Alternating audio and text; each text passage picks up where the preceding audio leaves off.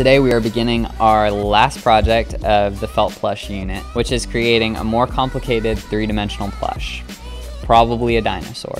I have two different patterns printed out.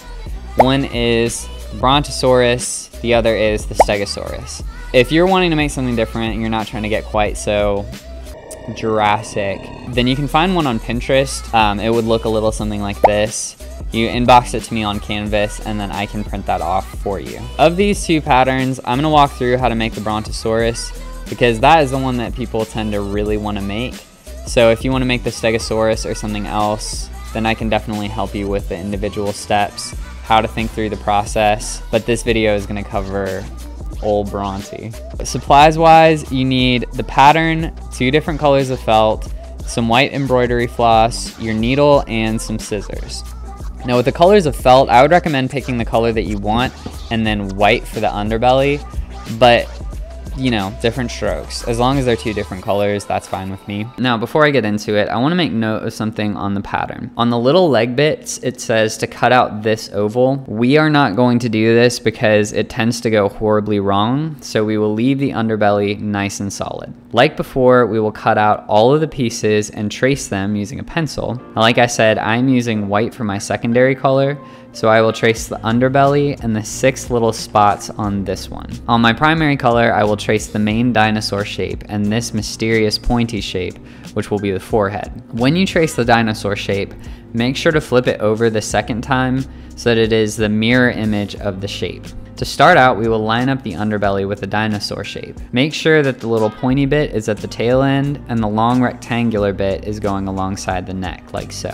I will have some pins at my desk so that you guys can pin the legs down, and this is so they don't move as you sew it. So like before, make sure that the trace side is facing out for both pieces. Now what we will do is begin at this pointy bit, attaching the belly to the tail. Go around both legs and all the way up to the top of the neck and fasten off. When you are all done, it should look like this. Then do the same for the other shape. Once you have reached this point, this is about what it should look like.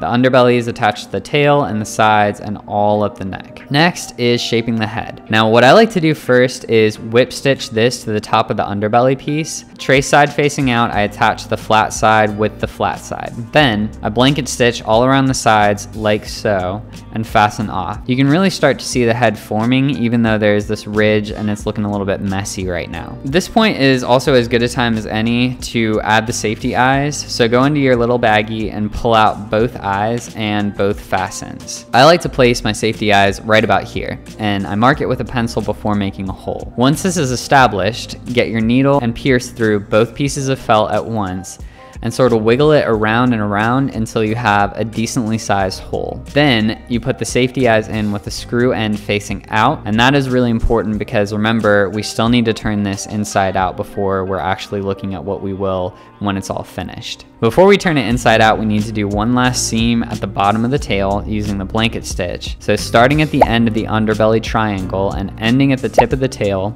we will blanket stitch this together. Now it is time to turn everything inside out. And our dinosaur is really starting to look like a dinosaur now. We're gonna get a little bit of stuffing for the head and the 4 little feet and stuff those first. Now, I find that using the back of a pencil really works well as a stuffing stick to get that stuffing into those little nooks and crannies. When that is all done, we will whip stitch all the way from the back of the head, down the neck, and back to the tip of the tail, stuffing as you go. So you stitch a little bit, stuff a little bit, stitch a bit, stuff a bit, etc. until you fasten off the tail. Then last but not least, you will get the hot glue gun and add on these little scaly bits that are a really nice finishing touch. And I made this little guy so many times that I wanted to add another something special, so I just made a little party hat and put it on him like it's this Brontosaurus's birthday Bronte. And that is all for this felt plush unit. As I had mentioned, I'm here to help you guys with anything that you need. These videos are just here as a supplementary resource that you can reference at any point in time during the project or after the class is over, whenever you like. And next time we are going to be starting our embroidery unit. What you doing in the club on a Thursday? She said she only here for a girl birthday.